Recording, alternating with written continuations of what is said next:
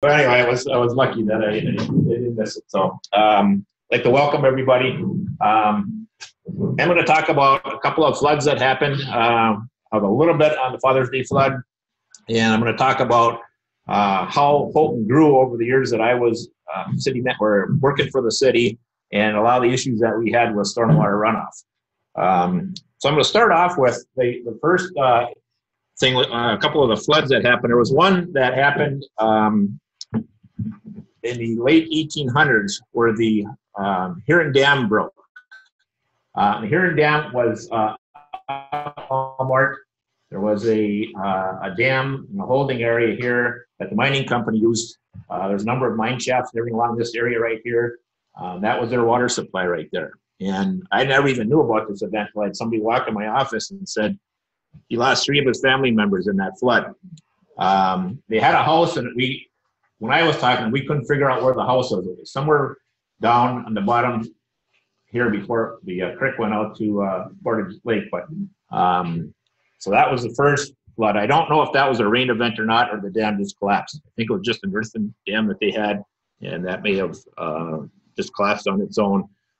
But it was the only one that I know where we had deaths. I think there was 3 deaths on that one. The second flood was in 1912. They had there was a dam that was right up here. That was called the Hubble Dam.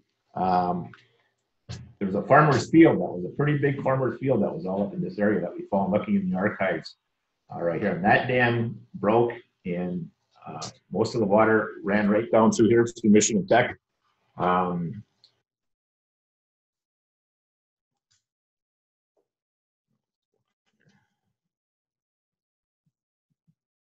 Slideshow or somebody's on my computer. Where? Stephanie, did you lock me out here? Oh, there we go. Okay. Sorry. This is down on the streetcar tracks where this area flooded. It was pretty much down around the campus area where it is right now. Most of that water came right down between Street, I believe. And when that dam broke, it just came right across 7th Avenue and came right in this area right here. So we did find an article on this. It was the water seemed to recede within 24 hours. But they did it did mention in that article that there was a trestle somewhere for the train. And they were worried about that trestle caving in or falling over. So they parked the railroad car right on top of it. Hopefully hold it down and keep it in place.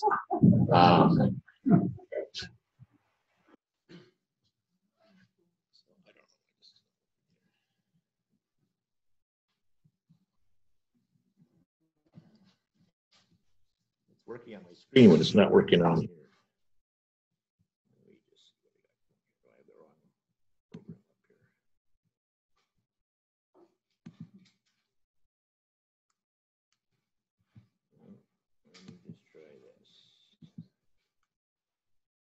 There we go. Now, here's another view of that streetcar that we found in the paper. I'm not sure if this is the courthouse or not. So this would be probably somewhere between Franklin and Agate Street. It came up 1 block off of College Avenue and along Houghton Avenue and ended right about University, where you turn down to the University campus right now on Hubble Street. So that was the second flood. And that was a rain event where that dam failed. When I grew up on Blanche Street right here. There was still a holding pond up here, and this is where we used to play when we were up in this area. And then there was actually a bunch of mobile homes and things after the war. The people that came to Michigan Tech would live up there. And then Tech is just in a huge parking lot right now. So we'll talk about a little bit of the runoff, but that event flooded this area here. And then again in let's see, I've got pictures here. Here's the streetcar track here that ran along. Here's Franklin Street, came up 1 block, came along Jasper Street, came back in there. This was, they called Florence Avenue for a while. It's Houghton Avenue. New highway kind of runs up through this area right here. It ended right at the Cracker Barrel. There's a store right there. The back then it was E.R. Hickson store. And they said the water completely flooded that store. That was the most damage they talked about in the article. So this is a streetcar track that ran through Houghton here. Here are some of the houses that it showed in the article. I think this is probably right around where College Avenue is. I think I recognize this house, but I do not recognize the rest of these houses here. Here's the plat of the area, and here you can see actually where the new highway is. And here's the old plat. And here was a Cracker Barrel right here. This is 1978, right after I started working for the city. We had another significant rain event. Most of the water that came from here, this rain event, a lot of it came all the way up from where the high school was, across Sharon Avenue, came down across through that Hubble Dam area and came right into this location here. We had a lot of issues over the years with water coming down Blanche Street and East Street and all those areas out there. If every time we had a major rain, we had a city crew out there for a day or two just picking up all the sand and everything that came down over the hill. So we had a lot of stormwater problems in that area early on. Here's the flood damage that we had. The Father's Day flood was about 3 feet higher than what it was, but this is the low point out there. So, I mean, any water that's coming here, I don't think you can guarantee that this isn't going to happen again. At least maybe not to this magnitude, but you almost have to block off that parking lot to do that. So that was, 3 of the flood events we had. Being on the side of a hill, every time we had a major rain, there were different areas that were affected. We usually would spend 1 or 2 days out with the crew just trying to get things cleaned up. So we'll take you back now on the development of Houghton. And when I first got here, I was going to work 1 year for the city. I graduated from Michigan Tech, and I was pretty much wanting to get out of town. Houghton was still in a state of decline, although the university was growing at a pretty significant rate back in those days. I can't remember how many kids went to school, 2,000 or 3,000 when I was there, but Houghton just fell way behind. I mean, we were not keeping up with the times. The town was really in difficult shape. When I started with the city, the one thing, Ray Kester had just become city manager in late 1972, and he wanted me to read the master plan for Houghton. And I grew up here. I saw Houghton develop over my high school years and stuff, and really nothing was happening. It was going downhill. But he wanted me to read this master plan. And I went home and read it. It was actually a plan that was funded through HUD, and it was a plan for Houghton and Hancock.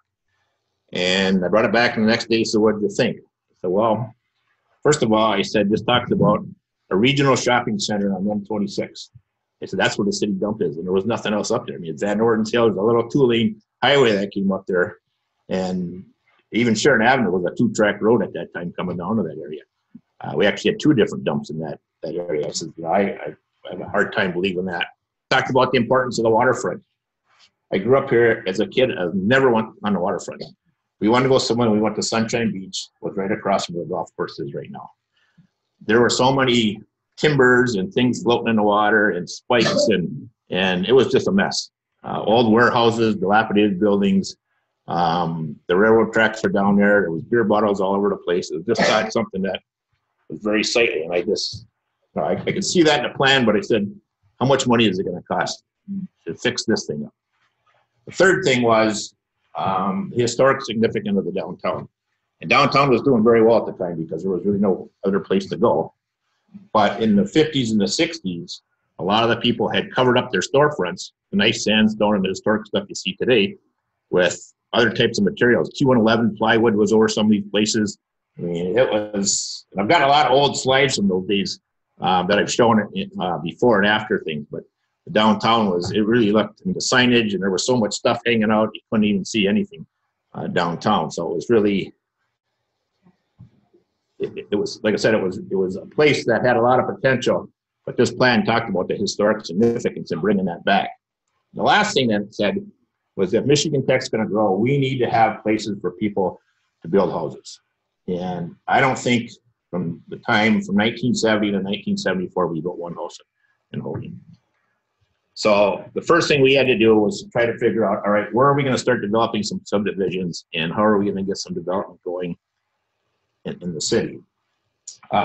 We had some areas up in this area right here that were platted. All this land was platted, but the people that owned the land were using it for their retirement, which could be many years away.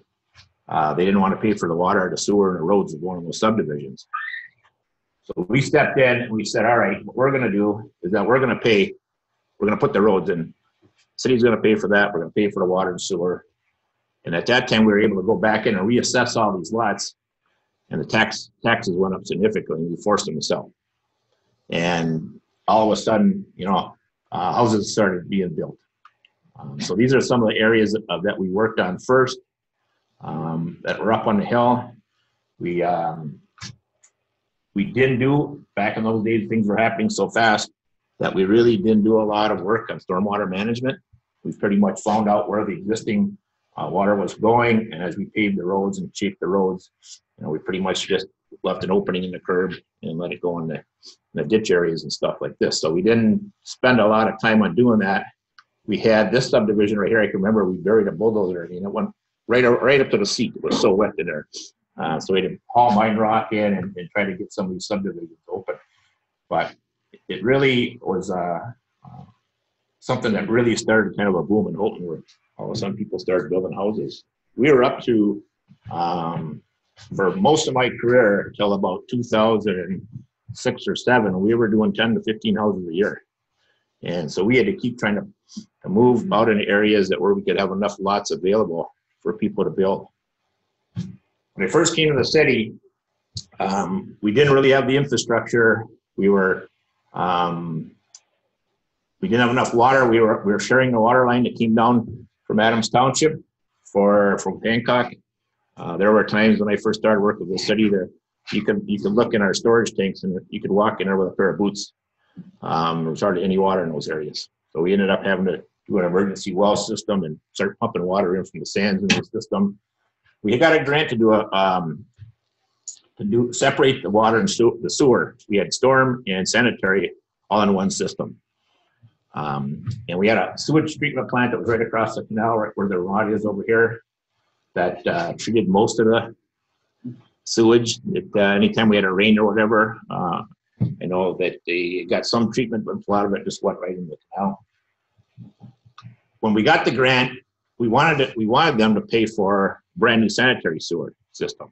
So we didn't think why would we want to put a new storm sewer system in when the sanitary was in so bad shape?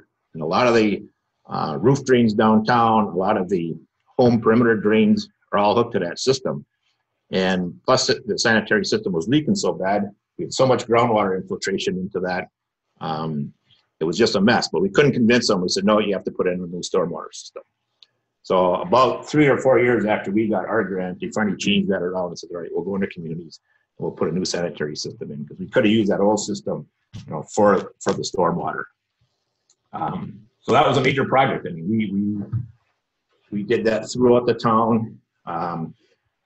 So that took away a lot of the fluid or the stormwater that was going to the sewage treatment plant. So after we got through subdivisions up here, I think we got up here, we did the Cedar Bluff subdivision up here. This was a really kind of a wet area in the bottom there. I can remember really having a hard time getting a road in there. And then we started working our way out to the west. Here is the limits that when the 70s, what it is there, and I've got a zoning map, and I'll show you later how much we've expanded the city limits out in these areas. A lot of what we did was in the township, we would somehow purchase or trade property or whatever. We get a 40-acre piece of property, and then we could annex it by resolution. So we just annexed it into the city, and then we started our development out in this area. The problem that happened was we started down here, and there's a great big retaining area right here. I think this is where the water even came from for the Bosch Brewery, because it was Spring House, Maine. I mean, this is a really kind of a neat area here. But we started up here, and as we started going up the hill, we ended up having to change a lot of the things that we did in here because we didn't anticipate the growth being as fast, and we didn't own a lot of this property anyway, so we didn't think we were going to be able to grow in this area, but we did. So it caused a lot of problems in this area as all the water was coming down here. When we get a subdivision, typically the drain commissioner at that time pretty much signed off on it with not a whole lot of studies or calculations or stuff of what was going on with the stormwater. We ran into our first real lawsuit when we built this subdivision. We did have a retaining pond here. But again, as we expanded up in this area, this pond wasn't big enough to hold it. And this pond kind of emptied out to the west. And this property owner came back after us and said, you've got to make that holding pond, hold the water. You can't give me any more water than I got before the subdivision started. So we ended up probably doubling the size of that holding pond in that area there. So then we got into our commercial development all the way up through here and the Heron Creek. If you remember, the Heron Creek, this was actually an old area where they loaded some of the copper ingots and things, but it was really a swamp. Where the beach is right now. We'd probably never be able to do that today under the wetlands regulations and stuff, but we took a lot of the sand where you see the Kmart store is right now. All that sand came out of here and we made our beach down here.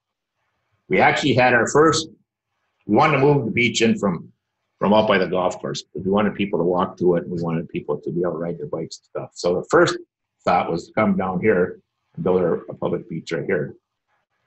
But it was a stamp sand area and the bottom was really mucky. And we did some studies on it and the council just said, no, we don't want it to go there. So as we started our waterfront development, and we did a waterfront development plan in 1982, the one thing that really came out of this waterfront plan is we did one section of dock right behind where the ambassador is. And the people just loved it. They said, you have to continue this. We got to get this waterfront fixed up. So that was really, there was a lot of enthusiasm at the time for us to start developing it. We looked at this area for our beach. So the Heron Creek actually came down here and then came out this way. So we ended up straightening it out. And again, we filled all this area in with sand and developed our public park there. Interesting scenario here is the developer that owned all this land wanted to build a Holiday Inn down there. He, in our master plan, we said we want to make as much of the waterfront public as possible. He wanted us to put the road in behind the place and he was going to build his development out on the front there. We said that doesn't fit in with our plan. If you want to do it, you're going to have to put in your own water, sewer, and roads. We waited him out. He didn't have enough financing to do that. So I ended up selling it. So we ended up getting a grant to put the road right up against the waterfront. People said we never sell those lots behind that. So nobody's going to build down there. Look at it today. So another area that we were able to develop along the waterfront. But this Heron Creek, they put the new road through here. That allowed a lot of this development to start happening up here. I can remember one controversy we had at the Heron Creek when they put the road in, there's a huge culvert that goes right underneath here. They wanted us to light that culvert so the fish could come up. And we got in a real argument. We said, well, who's going to maintain the lights? And so, well, the city's got to maintain the lights. So who's going to go down the culvert and start changing lights? So we went, we found out that the creek was fairly polluted at the time, and fish probably aren't going to go up there anymore. So we ended up with no lights in that culvert there. Our city dump was right here. Probably the heart of it was right about where Walgreens is, worked its way up. I keep telling everybody, I said, the Walgreens piece of property probably sold for the most per square foot of any place in Marquette, except for UP, except for maybe Marquette. They paid an absolute fortune for that, and it's on the top of a landfill. So I couldn't get them to build where autos over there. I said, why don't you build there? I says, it's a perfect place for you. I said, absolutely not. We're not doing it. But anyway, we get back. Walmart came to town and wanted to develop up in this area. So that's when we started taking away a wetlands issue with Walmart. The city owned the property. And we couldn't really figure out what was going on. We had about an acre and a half or so of wetlands up there. We couldn't figure out because the Huron stream was down here and the wetlands is up here. So what the heck's feeding the wetlands? Well, there's a leak in the water line that goes over to Hancock and it's been leaking forever. So we ended up having to mitigate that, and we built the wetlands down on the IRL, or the sand down here, to mitigate that for the first section of the Walmart property. When Walmart came in to do the second phase, we also had some wetlands that we had to deal with, and that's when we took this area where the Huron Dam was, and there was still a dam there, but it had been, there was a big area in it, a hole in it that the water just flowed right through it with the stamp sand dam. There was old cars up there. There was all kinds of junk up there. We had actually looked at making a recreation site up there too, putting the dam back in place and making a recreation site around there. Thank God we didn't do that. But we, so that whole area was completely cleaned up with the Walmart phase 2 of that project. Walmart put in a holding pond behind here, and talking with our public works department, the Father's Day flood, they don't think that even overflowed. I can't imagine it didn't, but there was no damage to that area at all after the flood. So, and then the other thing that kind of held pretty well, I think, and Alex Mayers, you could probably tell you more, but when the Chevy dealer came in, they had to do a lot of work to reclaim their water on their site. And before that, though, all the water from the mall and everything came right down. There's a creek. I think Alex called it Shopping Cart Creek. All the shopping carts from the mall ended up there at the time. But so this whole area is fed. There's a huge area up here that feeds this Huron Creek area. Also, what we had to do was when Walmart phase 2 came through here, we put the landfill here. We had a major argument with the DNR at the time about closing the landfill. I got here in 74. The first thing the city manager, when he got here in 72, he said, "We got to get this landfill the heck out of here." He said, "This is crazy. It's leaching right down into the canal." I said, "Whoever authorized to put a landfill there," he said, "that was just, we got to get out right away."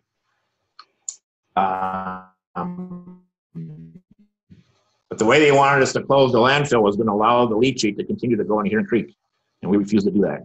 So thank God MDOT came by and said that, "All right, we'll close it. We got to get this road up here. You guys are not, you haven't reached an agreement how this is going to do it. We'll do it the way the state wants to do it." And they built the road.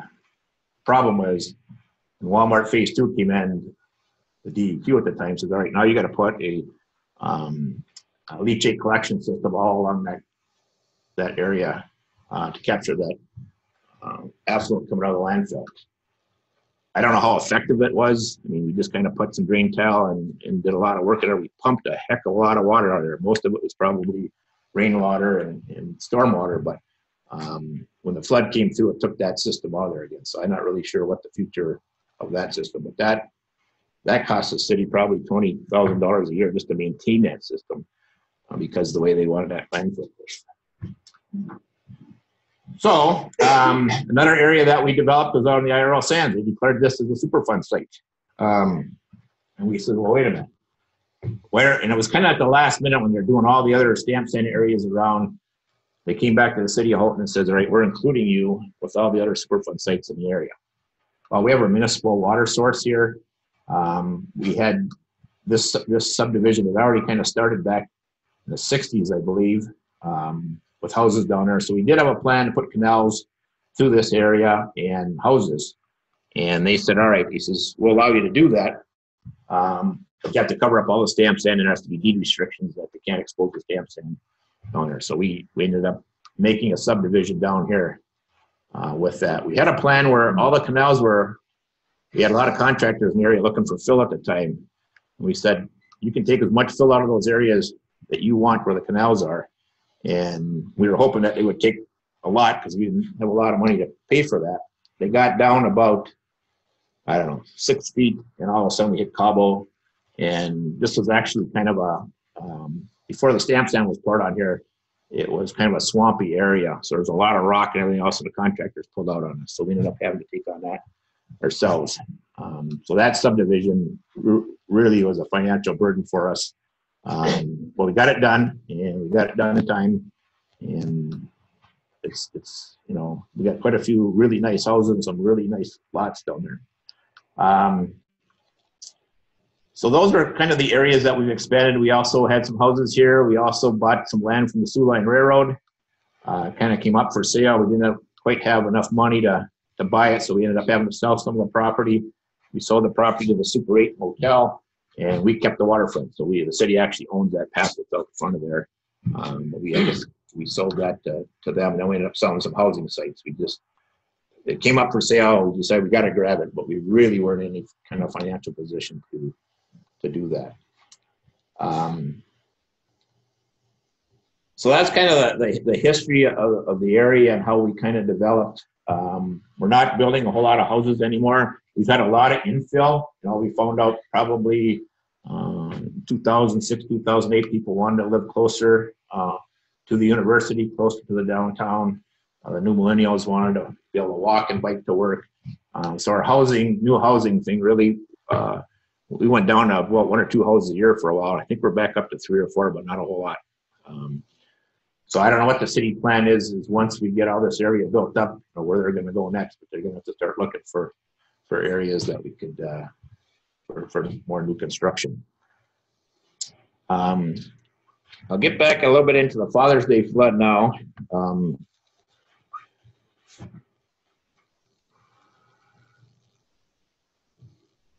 Here's how it has expanded over the years. So you saw the map where the line came right here. This is all now. Most of this is city-owned land up here. We've been trying for years to try to figure out how to develop that. Pretty much on rock. I think at one time I even had a executive golf course with some home sites around here. Just trying to get the sewer from this point on is going to be pretty much blasting. So there's a big chunk of land to do something, but it's very, very expensive to develop. We've done what we call Public Act 425, where we actually share with the township properties where they get their taxes and we get the balance. So this is a big 425 area that we've done. We did something up where the old Sears store was. We did some things around this area in here. You'll see a little island right here. This is still Portage Township that we have. Codites. I think that before the 60s or something, this was #1 location. I think that was annexed before when I was a kid. I think that was part of the township. So part of the flood that happened on Father's Day, I can remember when I got up in the morning and my wife had said something about, she said, it's going. And I said, well, I've lived through a lot of rain events. There's no way Agate Street can be done. I said, I just can't believe this. And then I went outside to my garage. We have a rain gauge outside, and I asked her, so when did you empty the rain gauge last? She said, yesterday. I said, you couldn't have. I said, it's overflowing. It's 7 inches of water. I said, I just can't believe we got that much water. But I really think this failure started up in this area. There's a catch basin, and I think that had some significant cracks around it. I think once it got underneath that asphalt, it just took it all right out. A lot of this water came from down 6th Street over by Franklin Street, and then down this way. We took, let me go back. If you look at what we changed about, I'm guessing about 7 or 8 years ago, a lot of this runoff from all this area come down through here. And by Michigan Tech, we have a place right here between the wooded lot right here where it kind of comes out from underneath the road, goes into a little holding area, and there's a pipe that takes it back down to the lake. This used to fail a lot. And I think if we hadn't done what we did before the Father's Day storm, I think you might have even taken out some houses. All this water that came up from this area used to cross right here and come all the way down this way. Now it goes all the way out to the peat sock. So we blocked that culvert that's come out of here. You'll see the creek that runs right south of the SDC, where the gymnasium is right there. There's that open creek, and that runs right down to the ski trails and right out to the peat sock. We used to have a lot of flooding problems, Old Mill Road. It came out right across the railroad tracks here.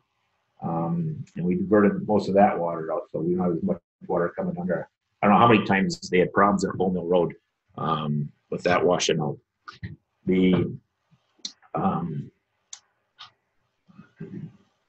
So yeah, so this was a big improvement as far as, I can't imagine what would have happened in this area here if we had not done that. Because that's a big area that was collecting water and funneling it right through here, these areas. So a lot of the areas that I already thought, when I first heard that Agate Street was gone, I started looking, I said, oh, that place down by the Aero Sanders, there's somebody who's going to lose a house down there. We didn't have any problems. I mean, the trail got washed out a little bit, but very little problems there. I thought D Stadium, we've had problems with D Stadium before, the low speed down the hill. We've had that flood a number of times. I thought that's going to be 2 feet of water at D Stadium. We had very little water at D Stadium, hardly any damage there. The strip mall that's up right next to Walmart with that great big huge retaining wall, we've had some failures in that wall before. That didn't get touched. Just areas that I really thought were going to really take a blow. Didn't, but other areas that I didn't expect it to do damage. It was unbelievable. Here's on the corner of 6th Street. I think this is where it started. I'm not really too much involved in this flood. I think this was part of the culprit. Once that failed, then we were toast. And it was interesting that it went all the way down Agate. It didn't go across College Avenue. I remember times that College Avenue, kids, I don't see boogie boards or whatever. We have so much water there, they'd take those boards and they'd run down College Avenue, stand on them, and slide down the road. And many times the College Avenue was completely flooded, but none of the debris here, it all stopped at the bottom of the hill, which it was just like, right in this area here, all that debris stopped. The sand made a dam. Yeah, it just kind of came up.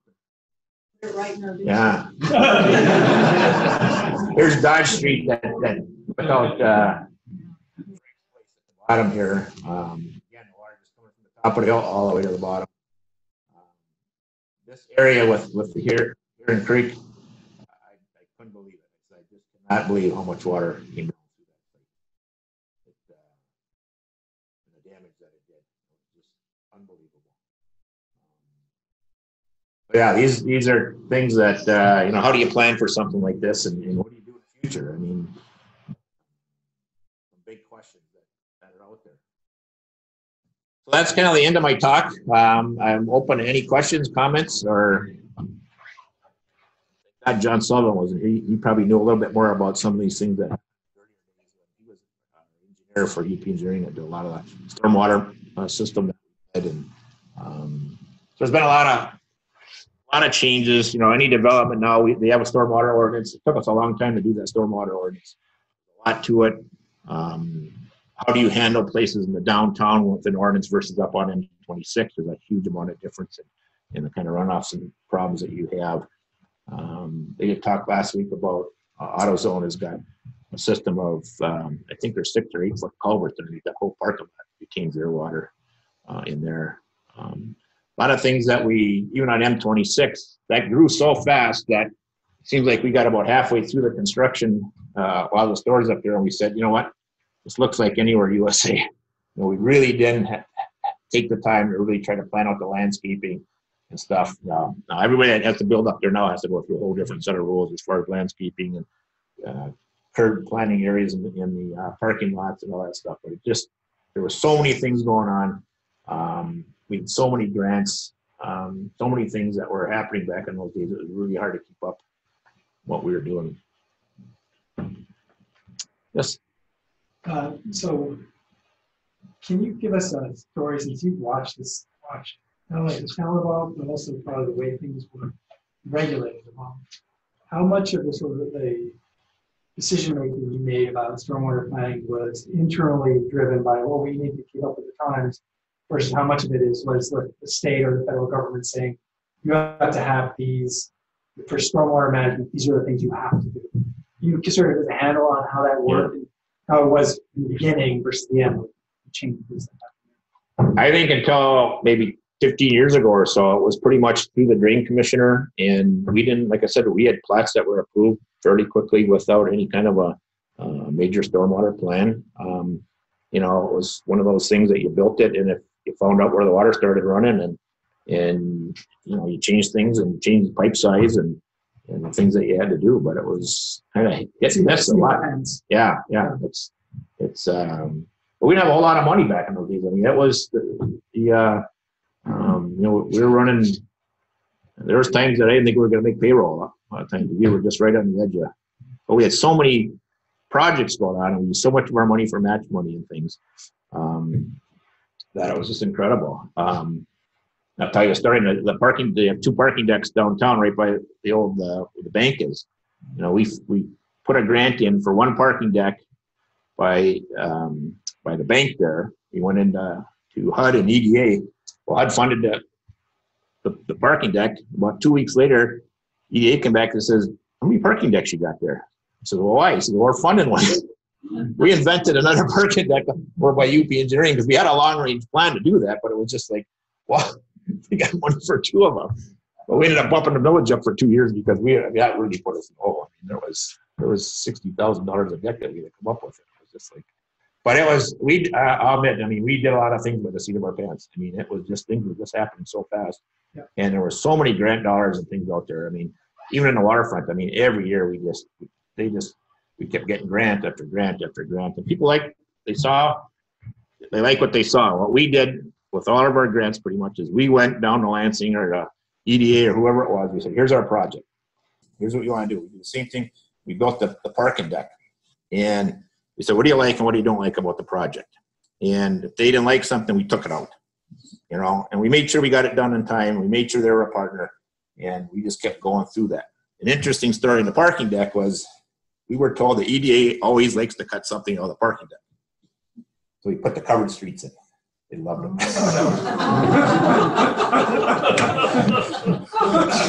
So I can tell you a million stories of things that just, you know, are going all crazy. I try to second guess somebody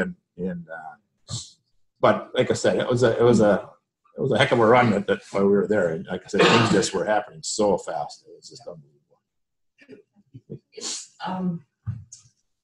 The city was incorporated or became a city in 72. Yes. Right? So this is all the time span you're talking about is right when there was an opportunity for development. Because before that, it was all, there was no staff, there was no taxing, right? Yeah. Yeah, we went from, and I think we were close to 9,000 students.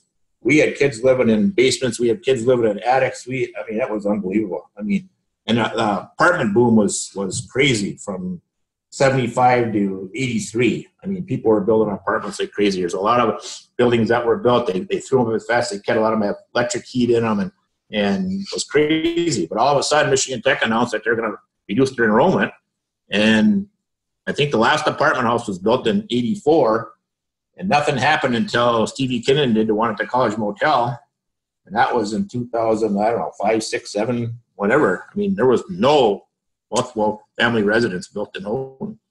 I think we might have done a couple low-income ones, but just the bottom, just all of a sudden we went, oh, you know, what's going on? And the rents pretty much stayed the same until about 6 or 7 years ago. And the rents all of a sudden started climbing up, and now you see some more development going on. But housing is a huge issue with the city. I mean, we've got a lot of young professionals, a lot of people that want to move here, and finding affordable housing is difficult. The Houghton Hancock area, it's, you know, the housing market is very, very good.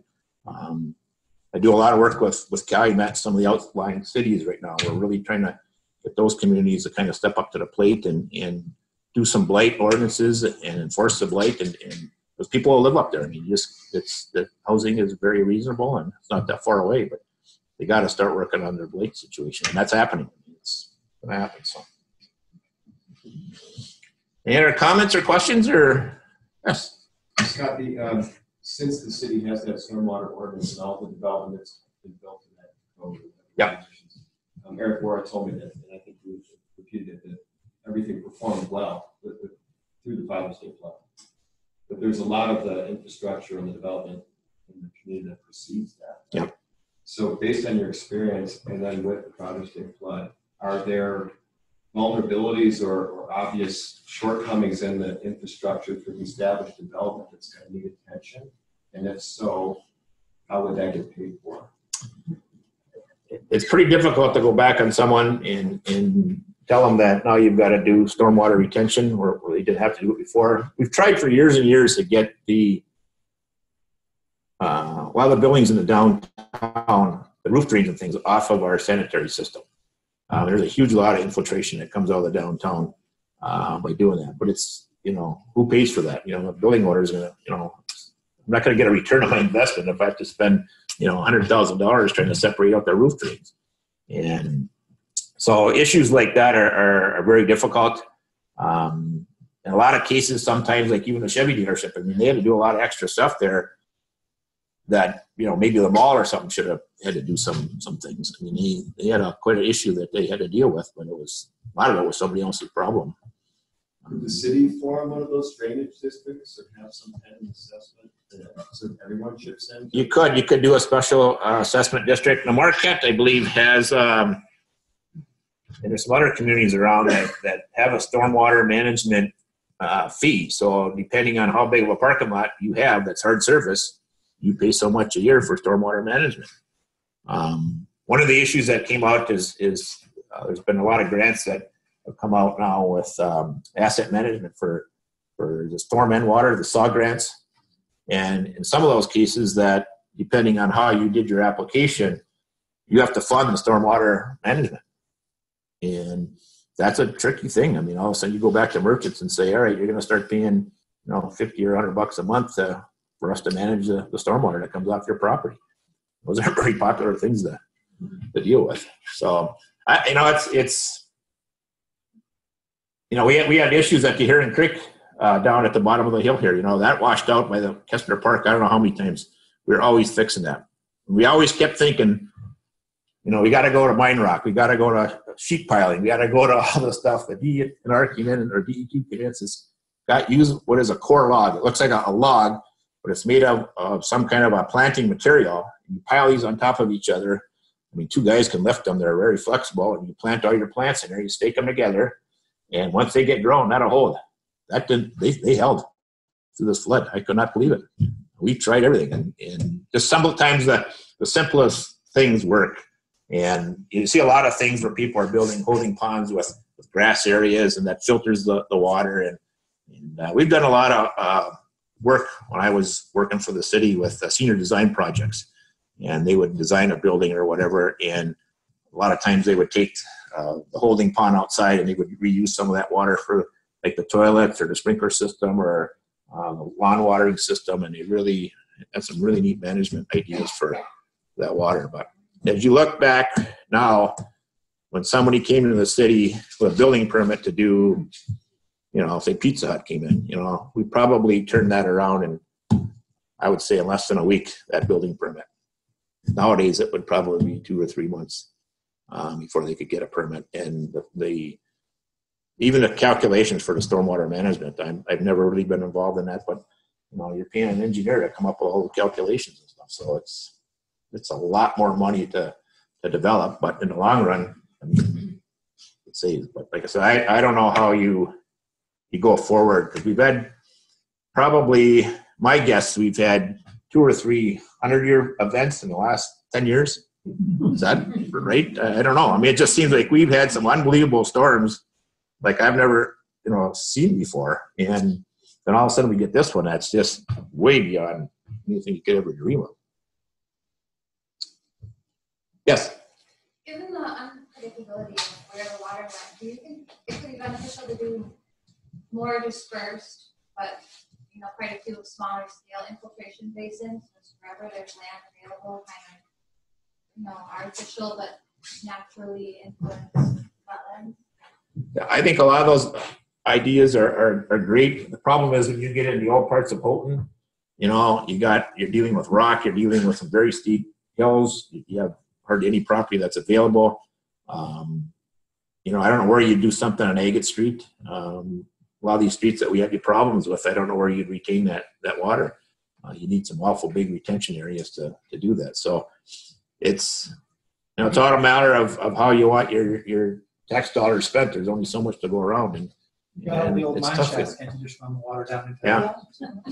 I always wonder, there's a mine shaft up by the Public Works garage. I said, why can't we open that and just dump all the snow in there? I mean, why should we be dumping snow up there and taking a bulldozer and pushing it around and then having a site that we had to maintain and everything else? It's just dump it down the mine shaft. Why not? First guy that backs a truck up would probably end up in a mine shaft, my luck. Another good idea gone bad quickly. Yes.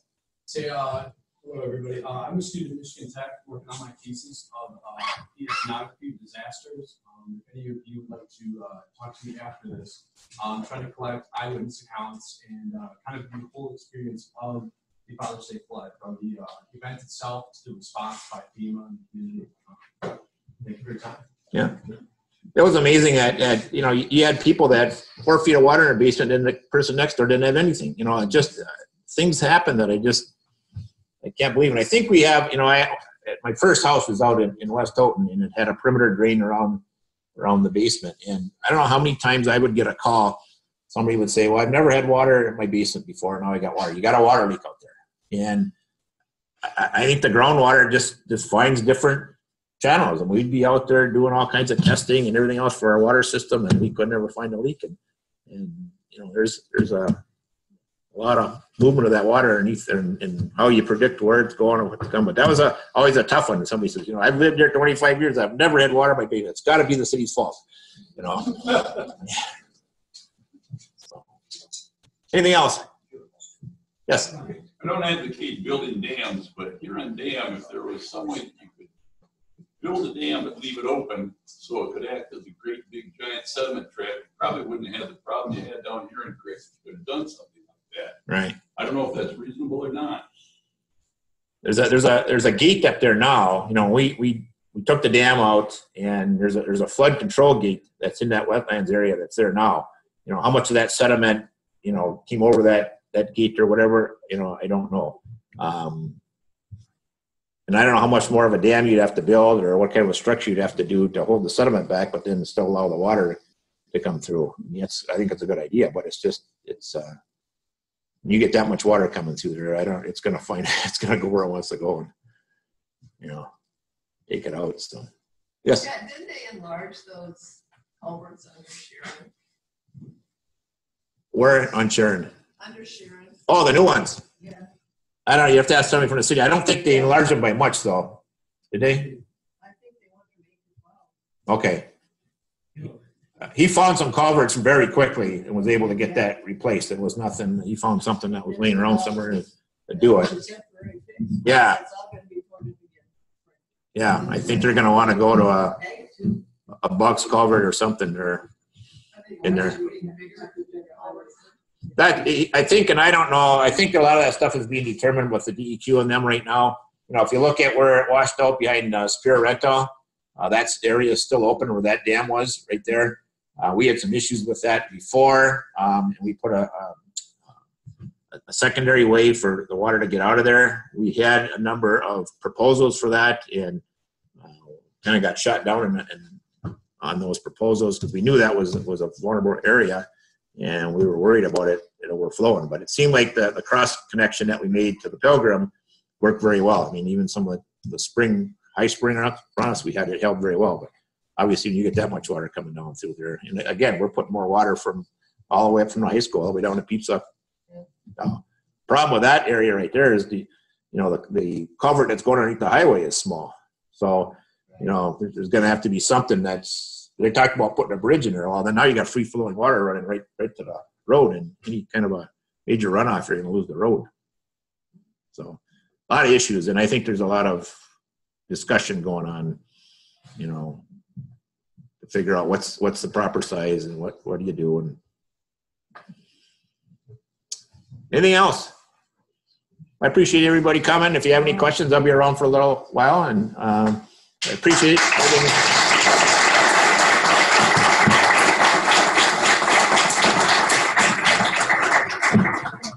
It's great to see the library being used like this. I'm really happy to see this. So where is the spot? Did they have the magic thing that the plants come out of? Where is that? From